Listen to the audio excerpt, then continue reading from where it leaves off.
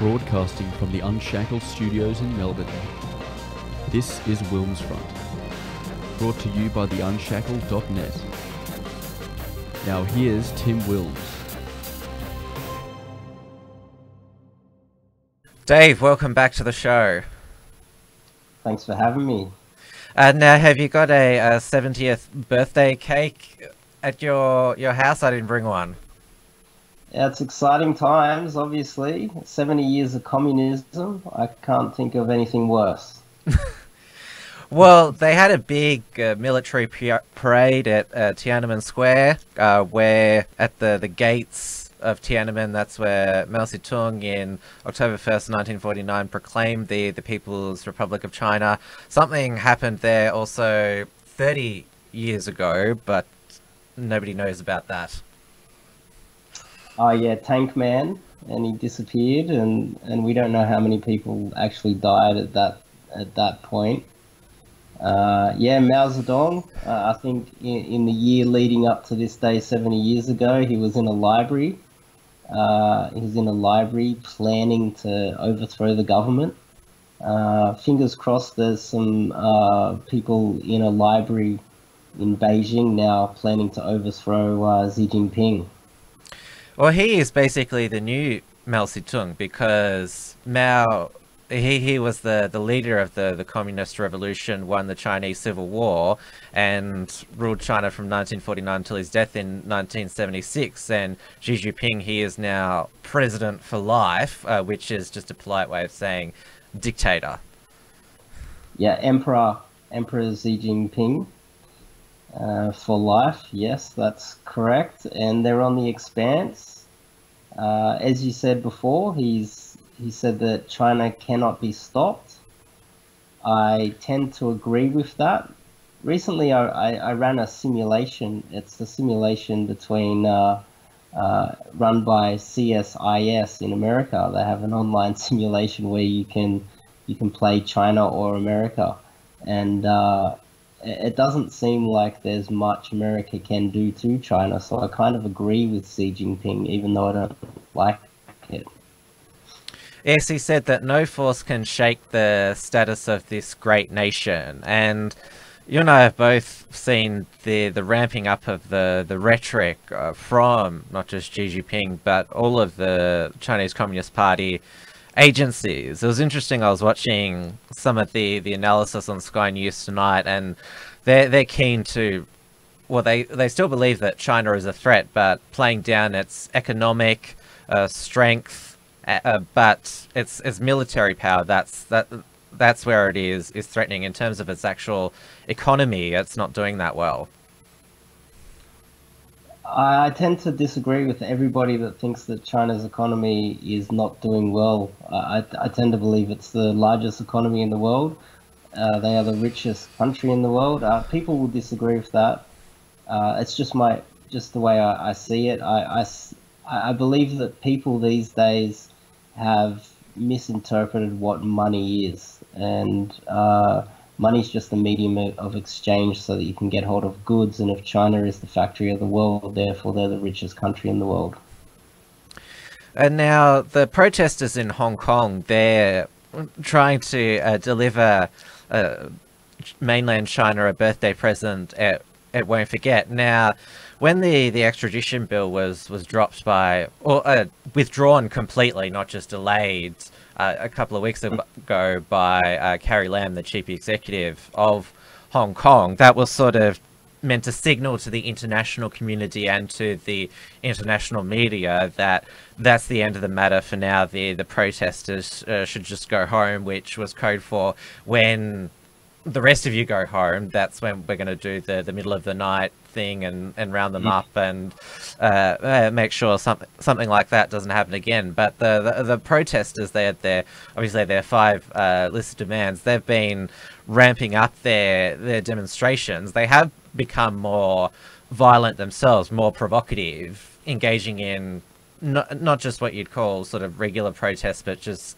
blatant property damage, and that as a way to bait the Hong Kong police, who've largely been forced to be restrained. But we're seeing, especially with the 70th anniversary being in full swing that they're starting to get quite triggered. Well, their masters are. Well, I guess it started out with peaceful protests, and then the Hong Kong police thought that they could beat up the peaceful protests. And then what happened was the peaceful protesters came out in numbers, 1 million, 1.5 million, and then it ended up with 2 million people in the streets. And the police became violent and started arresting peaceful protesters. And then the peaceful protesters realized that you have to fight fire with fire. So then what they did was they organized themselves, and they have the frontline people, the ones that are dressed all in black with the masks, and some of them have bats and umbrellas. Then there's the second line of defense. They have a whole organization now, the Hong Kong people, and it went just from get rid of the extradition bill to we need 5 demands because they're not listening to us. So it was at first the extradition bill. Now the 5 demands are: number 2, they need they want an inquiry into police brutality. 3, they want amnesty for all protesters that have been arrested. They want universal suffrage, which is the universal suffrage just means that they want their vote to count. They don't want people to be put in place that if Beijing puts 5 people in place and you get to vote from 5 puppets, it's not really your vote doesn't really count. And gee, the 5th one I forgot. It was they have a international oversight of investigations of police brutality. Yeah, the inquiry into police brutality, amnesty for protesters, and there's one more in there. Oh no, that's it. Yeah, that's it. I was thinking there's more. Yeah, we already mentioned the first one. Yeah. Now, when I saw those listed demands, I was like, they're dreaming. But of course, these protesters, they're not like the idealists in Western nations where they have these sort of pipe dreams. And as you mentioned, they're becoming more militarized. It's like in the old days where you had to put your body on the line if you wanted to defend your rights as individuals. They know how difficult it is to achieve these demands, and so that's why they're really taking it up, and well, yeah, they're prepared to die. Yeah, some are prepared to die, and someone. Well, yeah, we didn't mention that. A protester was just shot just before we started recording this. Yeah. Yeah. It's which is pretty shocking. Front page news everywhere. It'll be front page news everywhere. It'll be all over the news, and we don't really care what the Chinese people inside the mainland think about this. This is great propaganda for us to prove that on the 70th anniversary they're still willing to kill people. How much more evidence do we need that this Chinese Communist Party is the worst regime on planet Earth? And they're the most paranoid regime on the planet. They care extremely highly about what other people think of them, other nations, other media, other non-government organizations, and and it would have been choreographed, this celebration in Tienanmen Square, like to the teeth. Like I'm not sure if many of our viewers remember the 2008 Beijing Olympic Games. This was a propaganda exercise, and they wanted it to be so perfect that they got an attractive girl to sing at the opening ceremony, but her voice wasn't as good as another girl, but this girl wasn't as pretty, and so they made sure that they had the best voice and the best looking girl to project this image, even though basically they said to one girl, you're too ugly, you can't sing. That shows just how much they care about their image. We kind of do that in the West too. Oh, we've never. That's something like that was unheard of. What about? Oh, okay, I won't mention people, but yeah, it's when you look at the parade that's happened today, it looks similar to what North Korea puts on. I don't know if they are self-aware enough to what the way we see China, but to see Xi Jinping coming out with all of this military hardware as a celebration, what type of message are you are you trying to project out into the world? That you're a threat to the world? When we put on a parade, we don't bring out tanks and nuclear weapons. They're their own worst enemy in China. They're making themselves look stupid, and North Korea does the exact same thing. They're both awful regimes, and they need to go. Do you agree that it's gotten worse? So, but like obviously, I use the Beijing 2008 Olympics as a flashpoint. That's when that type of propaganda before, because Facebook, Twitter, WhatsApp, Telegram, those things were either not invented or not hardly in use, and so you could filter this out to the rest of the world and it largely be consumed. But 11 years later, we've been seeing for ourselves what's been happening in Hong Kong, the brutality of the police using gas to basically sedate the protesters or anyone who gets in the way, the beatings that they try to hide up. And as you mentioned, they're reacting in the worst way possible, because what does a completely paranoid and illogical person do when they feel threatened? They behave erratically. What they've done is their message is quite clear. Do what we say, or the consequences will be violence. There's no other way to interpret the way China behaves. They're doing it in Hong Kong. They have the same message for the Taiwanese people. They have the same message for the South Koreans. We just had a Chinese foreign minister give a message to the Australian people, pretty much saying that the academic, your economy relies on us. We're still in a diplomatic freeze with China. China refuses to speak to us. They just see us as an ancient tributary state. We are just there to do what we are told. And it was pretty much a message from this so-called academic that your economy relies on China and do what we say or your economy will collapse. And that's been my prediction for a very long time, that China will try to destroy our economy, and that's our reliance on them is our own fault. But China doesn't see it as trade. They don't see it as, oh, well, we need to buy something from you, and we pay money for that, and it's an equal, even trade. No, they see it as if they own us because we rely on them buying something from us. It's what do you call it? Neo-capitalism. That's the way they see all the countries around them. They don't see them as equals, and they don't see Australia as an equal either.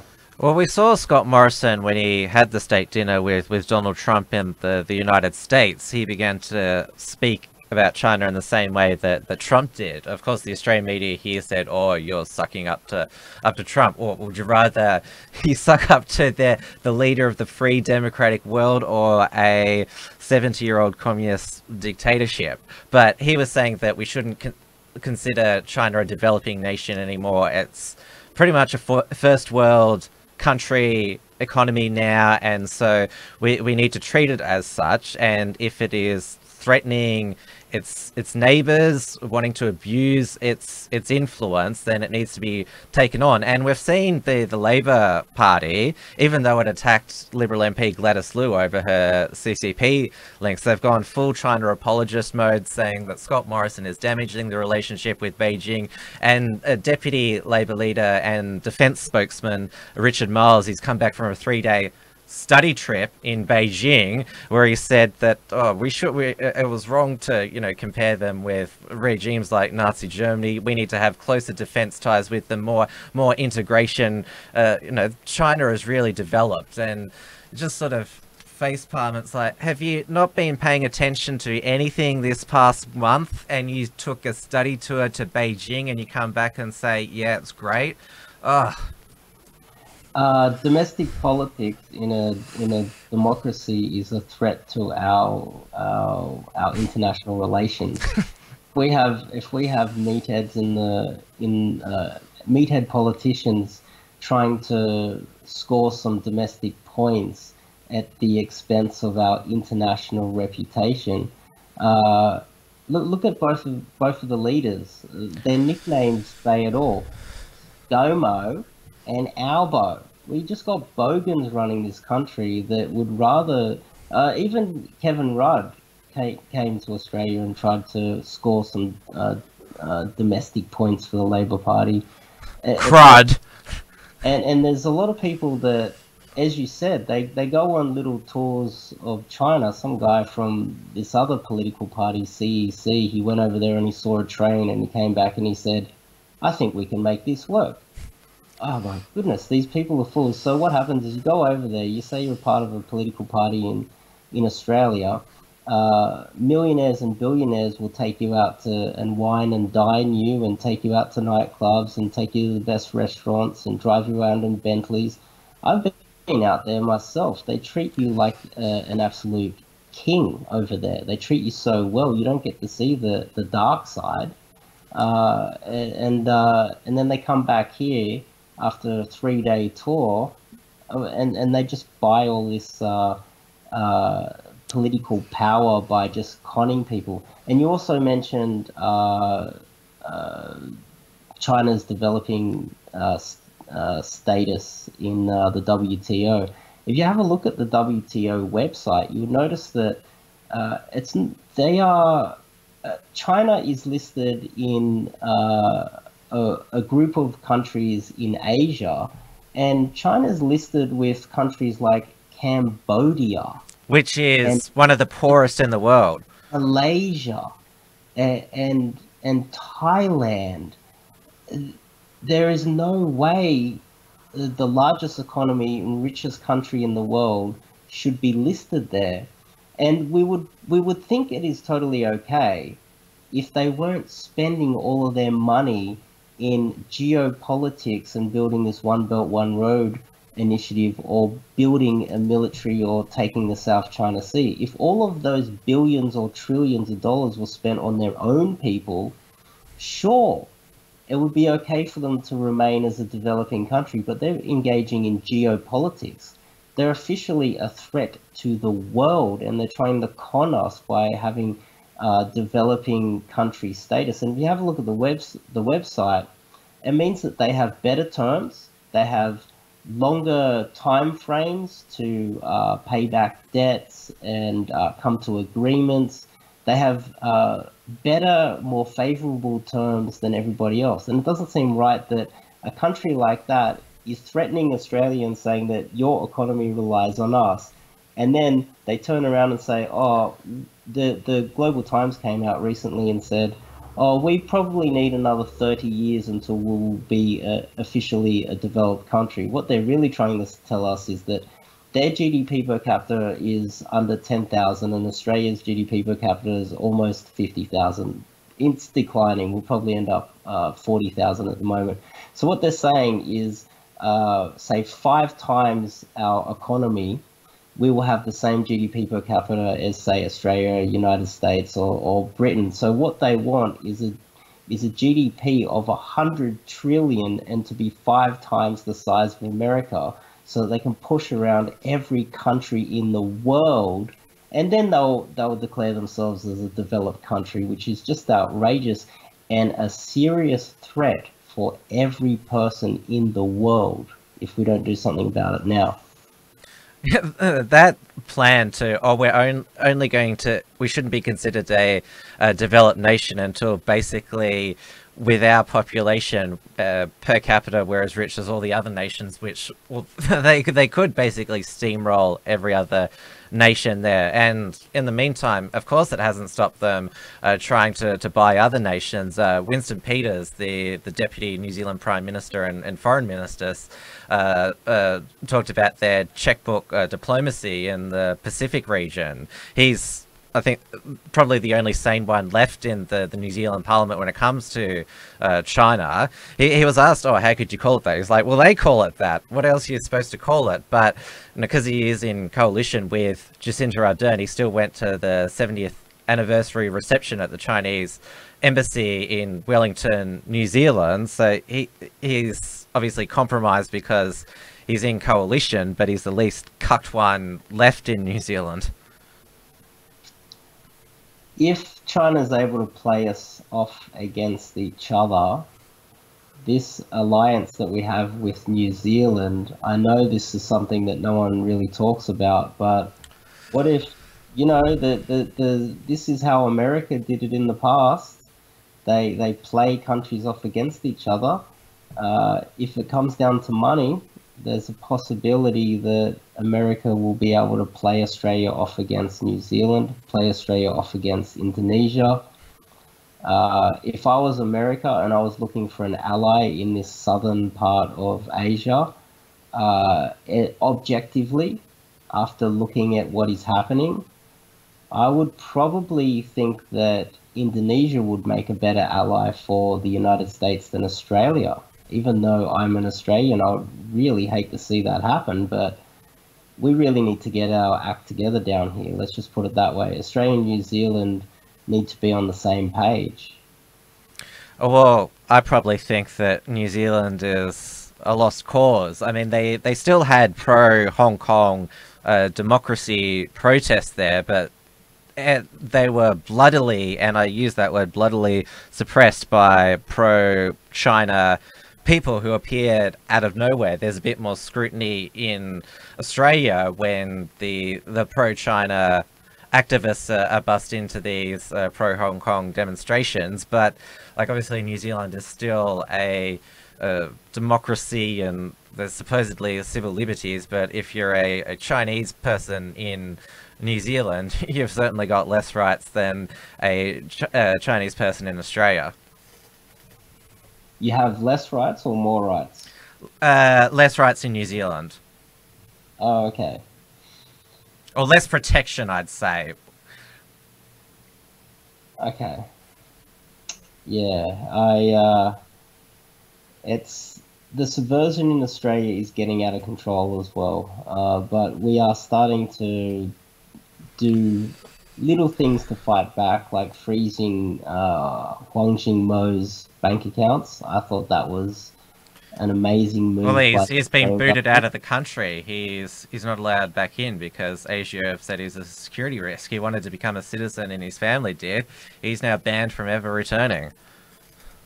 Yeah, there's a slight shift happening, which is very positive to see. The problem is China is huge. It is an enormous country and it has a lot of power.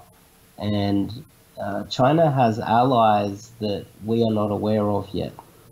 They're making friends and they're building secret alliances in Asia that we're not aware of.